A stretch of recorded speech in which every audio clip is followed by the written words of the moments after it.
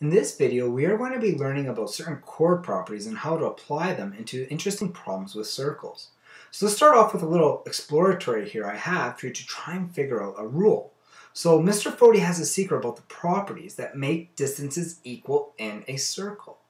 Can you figure out this rule? Well, here we have on this side AC is equal to BC. So AC, line segment AC, is equal to line segment BC. Okay? On this side here, AC is not equal to BC. So line segment AC is not equal to BC. So these are not bisected. Let's look at this next one. Here, once again, I have line segment AC from A to C is the same distance from C to B. On this side here, AC is not the same distance from C to B. So remember, when you make up your rule, I want you guys to make sure you focus on using certain definitions that we've been learning in this unit and key terms. Now you might be starting to see a pattern here. Why are these always, this green line, always bisected? So then AC is equal to BC. And why on this side the green line is not bisected, where AC is never equal to BC. Let's take a look at another one here.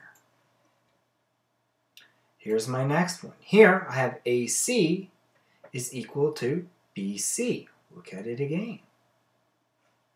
On this one here, I have AC is not equal to BC.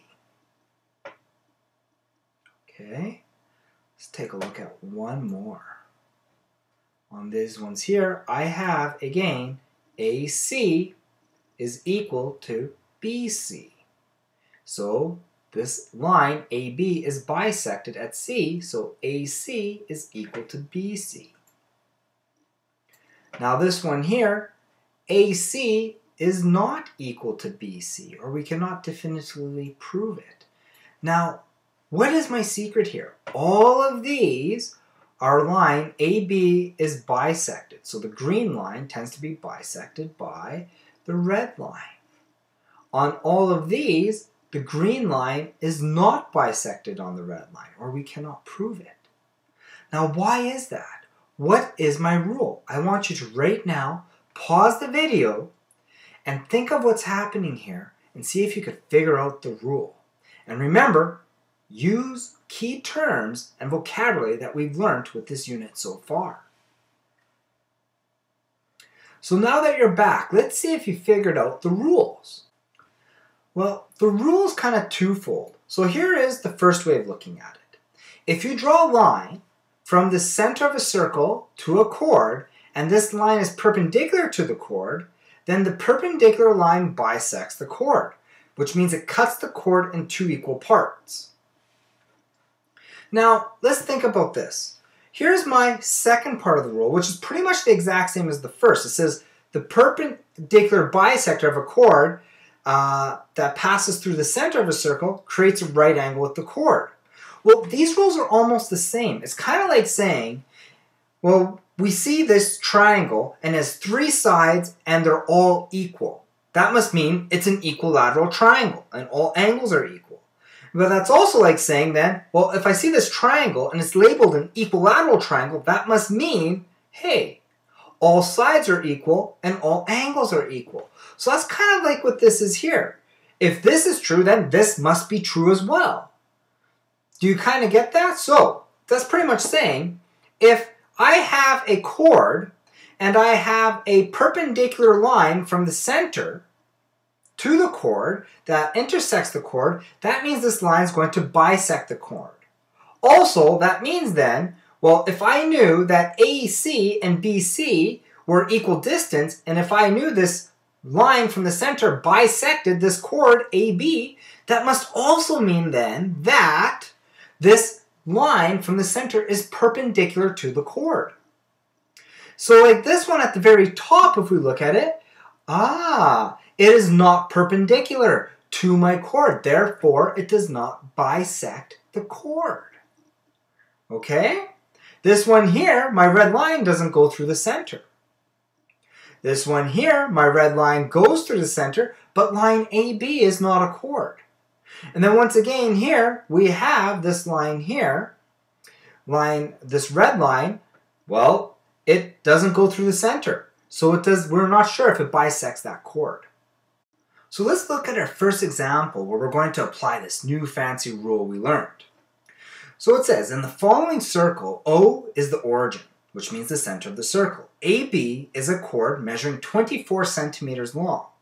OC is the perpendicular bisector of the chord measuring 5 centimeters long. What is the radius of the circle? So even without reading that, and kind of give some of the answer away, I look at this line from the center of the circle, and it is perpendicular to the red line. So the blue line from the center of the circle is perpendicular to the red line. And the red line is a chord. That must mean the red line must be bisected, which means it must be split in two. So now if I look at that, I know the distance of AC from here to here is equal to 12. So now I can find my radius using the Pythagorean theorem, which is c squared is equal to a squared plus b squared. Well, I look at this, we have 5 squared plus 12 squared. 5 squared is 25, and 12 squared is 144. That's going to end up giving me 169 centimeters squared. And I want to square root this because we have c squared, now c.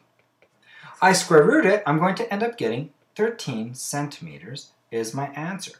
So my radius, OA, is equal to 13 centimeters. Let's take a look at my second question. In this example, we have point O being in the center of the circle, and the line segment OC bisects the chord AB. Determine the value of x and y. So we have a line from the center of the circle that bisects a chord. As soon as we hear bisects a chord, remember our law, well, a line from the center that bisects a chord must be then perpendicular to that chord. So this is perpendicular. Now, I want to figure out what is x and y. Now, if this is 90 degrees, well then this here must also be 90 degrees. So I have two angles that are the same, and we have two sides that are the same. So that must mean, I look at this here, this angle must equal this angle. So this must be y as well. And this 33 degrees must be equal to x. So let's first figure out y. So if we remember, a triangle is equal to 180 degrees.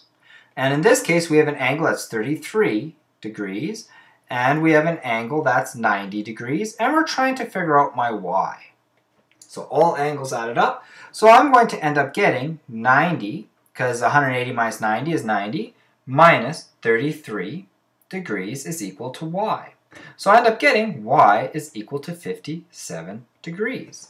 Now x, we said x must be the same as this, because these must be identical or congruent triangles. So x is equal to 33 degrees. Okay, because they must be congruent triangles because of side angle slide. Alright, let's take a look at my last example. We have a circle that has a radius of 12 centimeters. What is the shortest distance from the center of the circle to a chord 18 centimeters long? So let's first draw a circle here. I want a circle that is 12 centimeters. Okay, so I'm going to draw a circle, and we have a radius being 12 centimeters. So I'm going to make a radius like that, and we know that radius is 12 centimeters. Now it says there's a chord that is 18 centimeters long. So I'm going to connect this radius to the chord, because that way we could try and make triangles. Always try and connect them if you can. So it's going to be connected like that. And I know that this here is 18 centimeters. Now, I want to know the distance of this chord to the center of the circle. So I want to figure out what is this distance here. Well, if I look at that, draw straight from the center of the circle, the closest distance is going to bisect. It's going to be right to the middle. It's going to be a perpendicular bisector I must draw. So in that case, we want it perpendicular. This is going to have to be 9 centimeters this side because it will bisect my chord to split it in half. So now I have a right angle triangle and I can use the Pythagorean theorem. So in this case here, we could use again. C squared is equal to A squared plus B squared, where C is my hypotenuse. But we know the hypotenuse, so I'm going to have to solve for one of my legs, A or B. So I'm going to put B squared is equal to C squared minus A squared. Now, let's solve for this. I'm going to end up with 12 squared minus 9 squared, which is going to give me 144 minus 81. This is going to give me 63 centimeters squared. But that is B squared, so if I want B, I must square root it. Now, if we remember from before, we're going back to our estimating square roots, we must use our benchmarks. So I'm going to have 7, which is 49, and we're going to have 8, which is 64. And 63 is super close to 64. It's pretty much right on it. So I'm going to say it's just less, so B is going to be equal to 7.9 centimeters. And that is my answer.